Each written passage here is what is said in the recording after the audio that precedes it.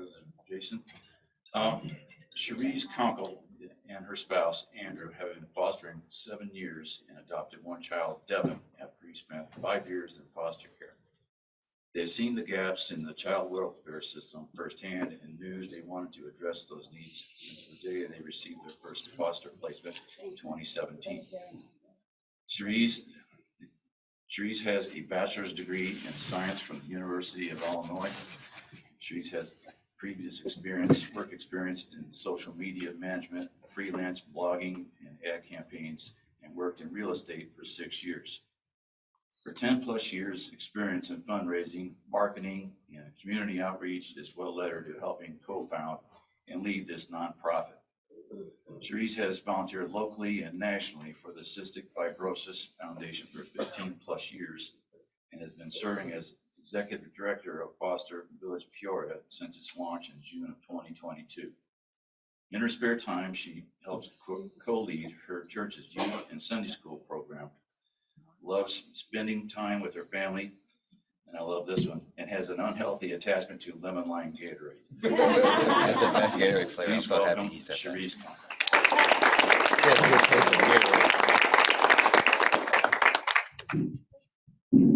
Thank you. I'm also short, so we're going to pull that down. All right. As Tim said, I'm Cheriz Kunkel, and I am one of the co-founders of Foster Village Peoria, and I currently serve as the Executive Director. So today I want to talk a little bit about what we do and why it's so important, because we are a relatively new nonprofit. How many people in this room don't really know much about Foster Village Peoria? Yes. Okay, that's great, because we're going to learn today. All right, so some of these statistics are very shocking when you first learn about them. But as a foster parent of 7+ years, I can say that these no longer shock me, and that's very sad. There are 400,000 kids in foster care in the United States. 22,000 of those kiddos are in Illinois. 1,500 are in the Tri-County area. So Foster Village Peoria focuses on 3 counties, Peoria, Tazewell, and Woodford County. Now that 1,500 is not completely representative of the number of kiddos that we serve or we can be serving, because we also serve families who still have custody but are working case plans in order to keep custody. We serve biological families that have reunified and have regained custody of their kiddos. We also serve families who have adopted kids from foster care that still need support. And we also serve individual children when they age out of the system and they're navigating their first few years of independence without caregivers to help them. So that number is really much larger than 1,500. But unfortunately, 40% of the homeless population is current foster youth or former foster youth.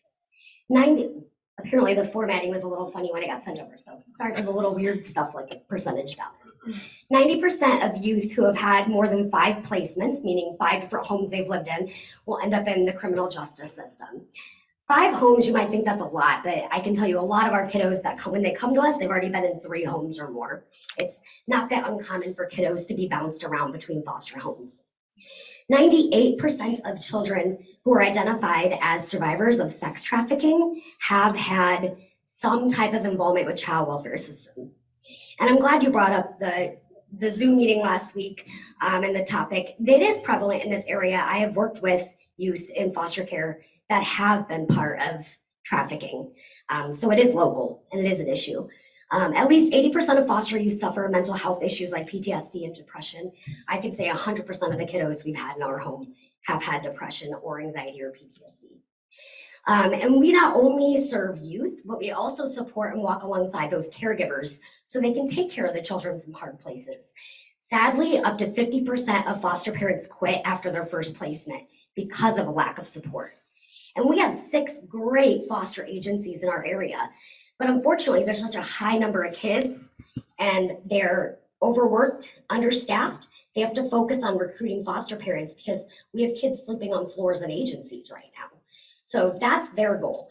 They don't have the capacity or the ability to continue to support these families. So that's why we created Foster Village Peoria. So in June of 2022, Danielle, Emily, and I, we are all foster mamas. We started Foster Village Peoria.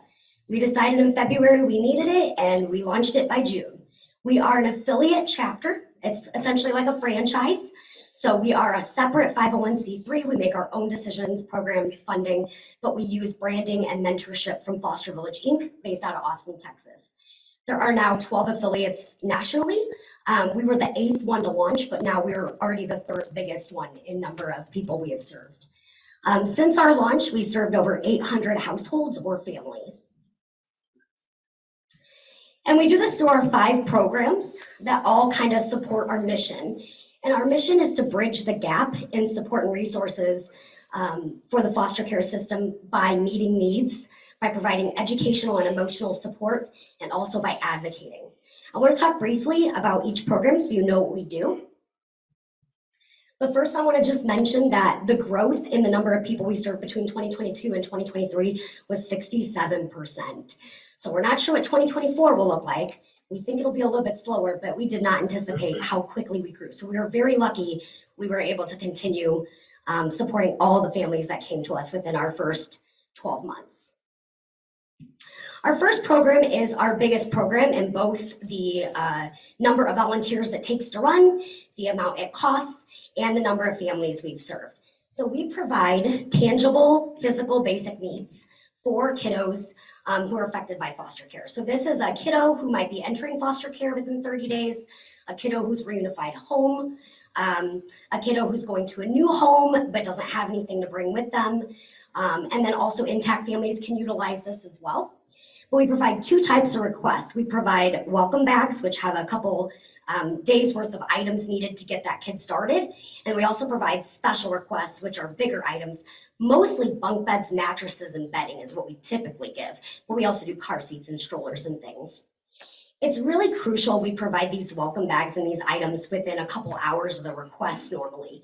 So our goal is to make sure every family gets these items within 24 hours delivered right to their home by our volunteers. The reason we do that, as a foster mom, when you are receiving a placement for the first time, you might have kiddos that are overwhelmed, traumatized, scared. They don't know you. They're not going to feel comfortable going shopping and buying things. And you don't know much about the kiddos before they come. You don't know what size they are. Sometimes you don't even know their age or their name. So it's really crucial to make sure we are providing a little bit of this support as they're navigating social worker visits, home visits, visits with the parents, intake doctor's appointments, beginning paperwork. There's so many things they're juggling. We want to provide this in a timely manner. So we do that. We provided 192 welcome bags last year. This is just 2023. And we provided 122 special requests last year. And most of those were bunk beds with mattresses and bedding. I want to go a little bit more in depth about our requests because this is our largest program. Our welcome bags have 3 days worth of clothes, including undergarments, pajamas, every toiletry they might need. So dental care, shampoo, conditioner, body wash, lotion. If it's a baby, we'll add, diapers, wipes, pacifiers, bottles, bibs. If it's a teenager, we'll put in deodorant, body spray, face wash, a water bottle for them to take to school. And then we also always add a blanket and some comfort items. So typically a couple toys, or for example, if it's a teenager, we'll do a basketball, a journal, maybe a coloring book and a board game, or a book. If it's a baby, we'll do like toddler toys and loveys and other supplies they need. Caregivers can also request tennis shoes if they don't have tennis shoes. A lot of the kiddos just come in flip-flops. They can also request a coat. A lot of kiddos don't have coats. And then they can request water bottles. And as well, we just added they can request a school uniform, a book bag, basic school supplies, and starting next week, they're going to be able to add a sensory item as well. And then our special requests, those are automatically approved as long as they give us the information we need and they are delivered right away by a volunteer. But we also give those special requests as quickly as possible. If it's a bed or a crib, we can typically get it shipped to the home within 24 hours. But we do require agency approval. So we'll call up the agency and say, hey, LSSI, like we have Susie Q and she needs a bunk bed, for her and her sister. Is this something that they need and is this something you can provide? We always go to the agency first. They have more funding than us, so we want to make sure we're tapping into those resources first.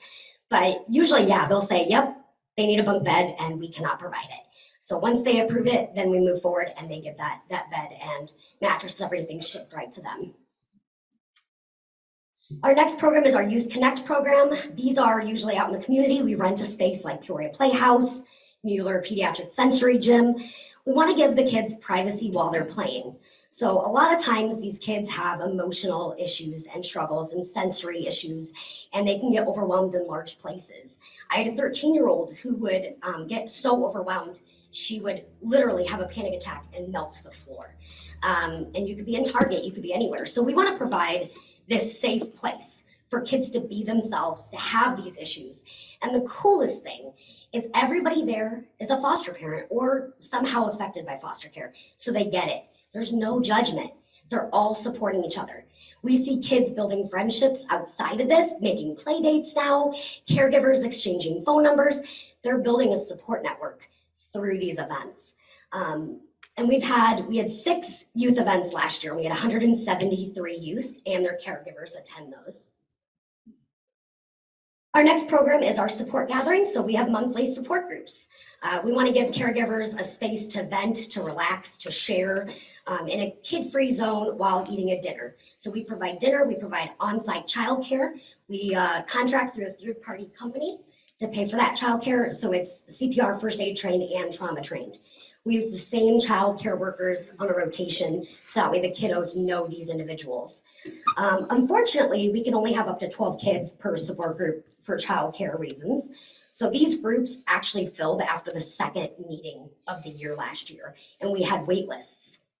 So due to limited funding, we weren't able to start anymore.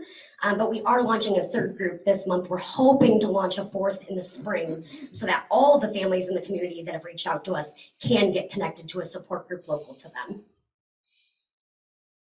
Another program we have is our visit room. This is a neutral, safe space for biological families to do their visits with their kids. So for a biological parent that is working towards getting custody of their kids, they might have to do parenting classes or counseling. They might have to continue working, but they also do their visits. And this is their very cherished time with their kids, but it can be hard to navigate schedules. So if they're working full-time, their kids are going to school, but the agencies who have visit rooms are only open 9 to 4 Monday through Fridays, it's very difficult to get that figured out. We had a sibling set of 3, and we ended up spending 4 hours once a month in a McDonald's because the behaviors the kiddos had weren't really appropriate for libraries, and we didn't really know where else to go. So agencies can request our visit space, which is open by appointment, evenings, weekends, even holidays. We had a biological mother who was able to have a Christmas Eve visit with her kiddos, and she brought crack pots and gifts and everything. It was beautiful. Another fun fact is we have a local family that sponsors new books. So these are books that are geared towards topics that might be of interest to these families. And parents can read a book and then send it with their kiddo as a memento to take with them to remember. And then our last program is our educational workshops. We provide online free trainings on various topics that are important to caregivers. And while these are geared towards caregivers or children who have been in foster care, they are open to the public. So anybody could technically attend them. We do like parenting kids from trauma, navigating IEPs, understanding school supports, understanding core acronyms, and CPR training, for example. We had 6 trainings last year and 79 households. A lot of times it's like couples share a computer screen, but we had 79 households attend those. Another really cool aspect of those is we give certificates of completion. Foster parents have to do continuing education in order to get relicensed. But for some reason, the classes they offer are the same every year. And after you've taken them like once or twice, it's like you're not really learning anything new. So we want to offer more classes that are actually going to benefit the caregivers to help them care for the kids. Those are our 5 main programs of support right now. Last year, we had $61,000 worth of expenses, and very luckily, we squeaked in and brought in $63,000. So we made it. We didn't have to turn anyone away. This year, we're projecting about a 30% growth, we think, and we're anticipating about $83,000 worth of expenses. And we are volunteer ran and led. So all these individuals donate between 5 to 20 hours a month to run our program. So these are what you normally would be staff. They all donate their time. I'm the only person, full transparency, I believe that's important. I get a small stipend because I'm volunteering 50 hours a week to run this, but nobody else receives any kind of monetary value. Everybody don't. We do have some positions open if anybody is interested in coordinating a program or helping us with grants. And we have a board of directors. We have an amazing board of directors that meets once a month to invest, advocate, and oversee our operations. We have 6 people on that right now. We're hoping to get a full slot of 9 before 2025. So if anybody knows anybody interested, reach out to me. But we're so thankful for their wisdom. And then volunteering, we have tons of ways. We have flexible volunteers, we have committees people can serve on. You can just come in once in a while and count inventory. You can come and lend talent or share expertise. So we have volunteer onboarding trainings about once a month. And we have lots of information about volunteering on our website. And then I just want to say we are so thankful for all of our grant support last year as well as our donors. We have some monthly donors that donate every single month that allows us to set budgets and be able to plan our programs to know how many families we can meet needs of. And we have a lot of company match donations and event sponsors as well. And obviously we would have been able to do what we did last year without every single one of them. One way we keep our costs down is we have donation drives. So businesses, organizations, and churches can have a donation drive that they run once a month. We provide a box, we provide a wish list, and people bring in new items to donate. And we actually have people in the community who can't physically volunteer, but they might go on our wish list on our website every month and like buy 5 things off of it and ship it right to us. Those mystery shoppers, who I don't know who they are, but are amazing, and our donation drives actually brought in $28,000 worth of new items last year for us, which obviously we've not been able to run the resource closet without it. So we're hoping to have as many donations drives this year as well. And then lastly, there are just so many ways for people to get involved. If you know anybody that is looking to volunteer or donate time or like shopping and wants to donate items, there's lots of ways to get involved. And I have on the tables, there's some general flyers about what we do with some QR codes. In the back, there are also flyers to links on how to help or get involved. And then we also have our big gala coming up. We have our first gala at the end of this month that we're hoping it's going to be our biggest fundraising event. So we still have quite a few tickets to sell for that. So there's a QR code on that for the tickets as well. It's $80 a person to attend that. It includes dinner, 2 drinks, and then we'll have silent auctions, live auctions, and then we have a band and some dancing and stuff as well. And that'll be at Packard Plaza as well. So I can answer questions. I know I gave you a lot of information in a very small amount of time. I'm also a fast talker, so.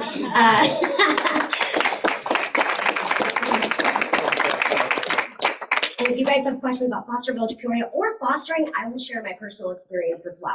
It doesn't matter. First of all, thank you. Thank you for coming and sharing with our group, and thank you for what you're doing to make a difference in so many lives. Do you have social media I see up there, Yes. but ways for us to get connected with you that we can reshare posts and help you out? That will help us as individuals because we're service above self. So that's really was my main question. So thank you. Yeah, so our Facebook and our Instagram are both the same. It's Foster Village Peoria. And our website is www.fostervillagepeoria. So if you even Google Foster Village Peoria, everything should pop up. We also have a YouTube that it's mostly private playlists of like the recordings of the trainings for foster parents who ask for them. So we don't have a lot of videos on YouTube. We don't have a media person right now. I'm kind of doing that. It's not really my forte. So, but yes, we have a very active Facebook and Instagram account with a lot of information on there. How do you integrate with Children's Home and CASA and some of the other organizations around town that provide similar services? Yeah, so we work closely with all 6 agencies. So each agency, we have a couple different liaisons who we email every month our upcoming events, trainings. We email them about changes in the programs or reminders about the program. So every month we are, touching point with all 6 agencies locally. And that's mainly how we're touching the community. We also, like CASA's also on that list. So is like Let It Be. I think we have like all 6 agencies and like 4 other foster care related. What are those 6 agencies? So Children's Home, Lutheran Social Services, Family Corps, DCFS, Center of Youth and Family Solutions, and Camelot. I was wondering, thank you for all you do. I was wondering, I've heard on various news programs about foster homes. Are they, people that decide to be a foster home, are they compensated by the state or the federal government? Some are, and it depends on the level. So kinship homes, which might be like a teacher who takes in a student they know, because they know them, they're not really compensated, not like a foster parent. So average foster parent, it depends on the age, but it's like, for example, we got like $300 a month for most of our kiddos. But we also had a 16-year-old that was, 6'2" and 250 pounds, and that was like 2 outfits, so like, so yes, when you take a kiddo with special needs, you get more, because often you can't work when you're doing that if they have a high level needs. There is a new program you might have heard on the radio called therapeutic foster care, where they're advertising you get $3,000 a month. That's 10, they have 10 slots. There's like 10 families that are doing that. So most foster families are not getting $3,000 per kid. They're getting a couple $100 per kid. So Do you find that some of these foster families that take on children for fees get disillusioned because of the work and then turn them over to you? I think foster families, for the most part, want to be a foster family for the right reasons. But then they might get the kids, and it's a lot of work. I mean, I've never had a kid who didn't have trauma. So I think in general, like, it's not about the compensation, but there's also a lot of issues with the insurance. So they have something called youth care insurance, and there's only like 3 places that offer counseling, and there's 12 months wait lists. So you have these kiddos who might be suicidal, for example, and you're getting them SAS screened, you're taking them to the ER, but there's no counseling available anywhere.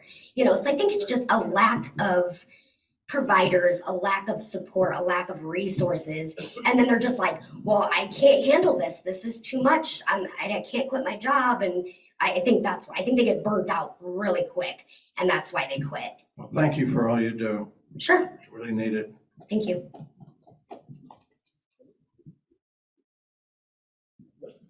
Thank you.